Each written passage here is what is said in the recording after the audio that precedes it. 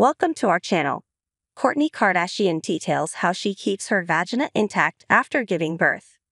Kourtney Kardashian shared insight into the methods she used to keep her vagina intact after giving birth to baby boy Rocky during the latest episode of The Kardashians. Kourtney Kardashian wants to let you in on some of her practices. Months after welcoming baby boy Rocky 13 Barker with husband Travis Barker, the Lemmy founder shared insight into her latest chapter of motherhood, noting that some factors shifted to revolve around her post-baby body. "I still have 10 pounds if I care to get back to my pre-pregnancy weight," Kourtney explained to mom Kris Jenner at a fitting for the Emmys during the June 27 episode of The Kardashians.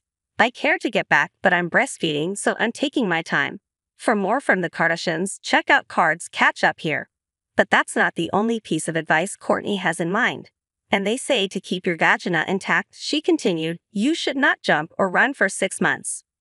As for what keeping it intact means, well, you can have prolapse, Kourtney noted in a confessional, which is where your vagina can fall out, I think. Supposedly, there's things you can do to keep it up there. And one of those exercises, as Kourtney, who is also mom to kids Mason Disick, 14, Penelope Disick, 11, and Rain Disick, 9, with ex-Scott Disick, explained, included taking up Pilates, adding that she's also just been walking. But upkeep aside, the 45-year-old also detailed the perspective she has on her body overall after having her 4th baby. "My priority is not bouncing back and getting my body back in shape like it has been in the past," she shared in a confessional.